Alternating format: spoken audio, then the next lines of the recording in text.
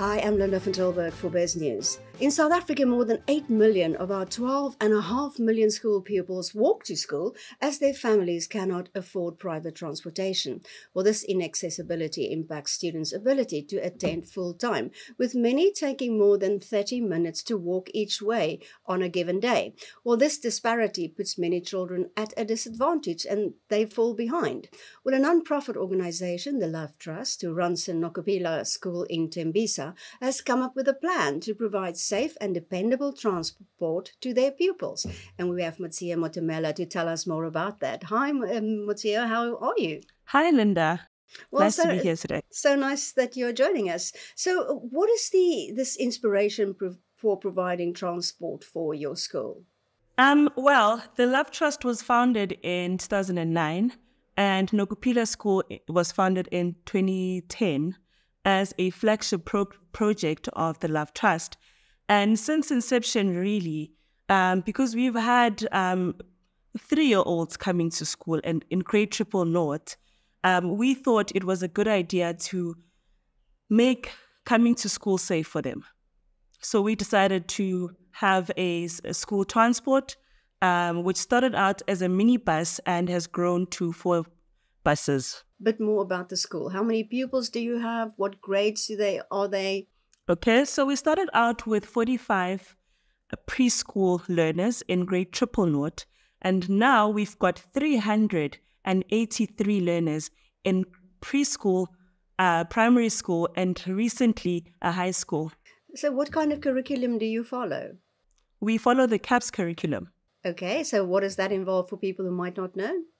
So that's the standardized curriculum for government schools in South Africa. So what has the impact been of providing transport for kids? So our children hail from the township of Tembisa, which is riddled with poverty, with crime. And so the ability to provide transport has really impacted their lives in that the children are not running off bunking schools and not coming to school. They are not experiencing bullying on their way to school. They don't have to travel long distances just to get to school. So they are safer.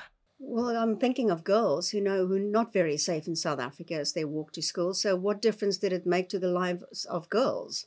We always have our parents remarking about the stats that we see on the news about child abductions and the peace of mind that comes with having safe transport for their children. It's unmatched. So do you have testimonials or specific stories you can tell us from students or their families, like examples of what a difference it made? Okay, so we've got a few. One of them is because our children are about 3 years old when they start at Nokopila School, it would be extremely difficult for our parents who are either unemployed or earn below minimum wage to bring them to school and then go back home. So you've got a program that businesses can sponsor a child or with this program. So how does that work? So the sponsor a seat program. So for both local and international businesses, they can go onto our Give and Gain site and search for Love Trust. We've got a campaign running on there where we have stated what our costs are for the year to be able to transport children to and from school daily. And they can get involved by contributing as little as 8,000 Rand, which is the price of a seat on the school bus. And how many seats can be sponsored? So what is sort of the amount that you're thinking of if somebody wants to sponsor a whole bus? Wow. Okay. Sponsor a whole bus. Sure. So the total cost of transport is about 3 million. So if somebody's interested, they could sponsor anywhere from 8,000 Rand to 3 million. So what have you found? What was the response like from sponsors? Are people keen on getting involved? We've got quite a few, not many individuals who give 250 Rand a month towards the transport program.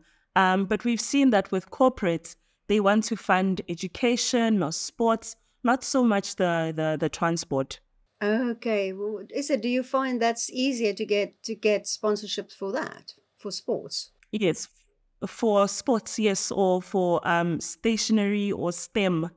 So what do you think that is? Maybe we haven't had the conversation around the importance of providing safe transport. There are so many children who struggle every single day. Just this week on the news, there was a story about pupils from KZN who walked in hippo-infested waters just to get to school. So perhaps the conversations that we are having are not geared towards the importance of transport in education. So tell us more about the Love Trust. You've got the school. What else do you do? So in addition to the school, we've got an adult education program where we train ECD teachers, level 4 and level 5 teachers.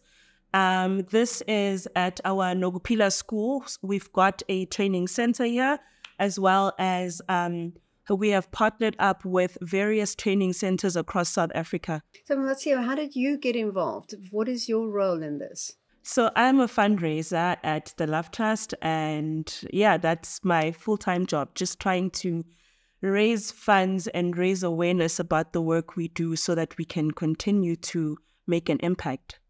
Often in overseas countries, you hear of the concept of donor fatigue. Is that in South Africa? Do people say, but I've given already, what more do you want me to give?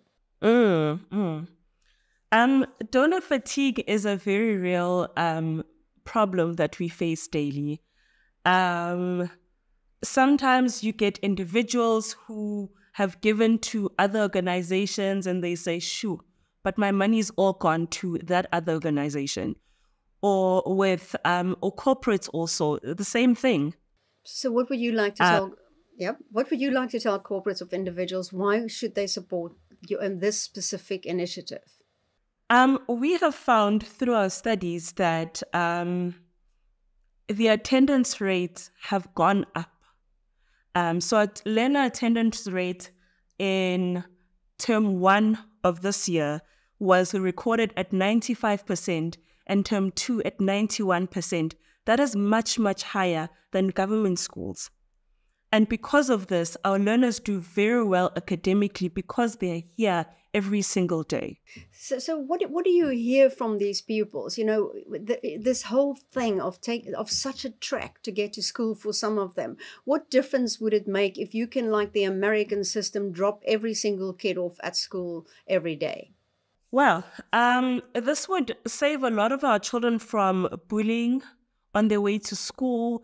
It would save them from child abductions and the crimes. I mean, we see so many cases of drugs in Tembisa, and they're able to kind of avoid that on their way to school. Yeah, is there anything you would like to add about this and the work you generally do? We're constantly looking for funders to continue with what we do. We rely solely on funding.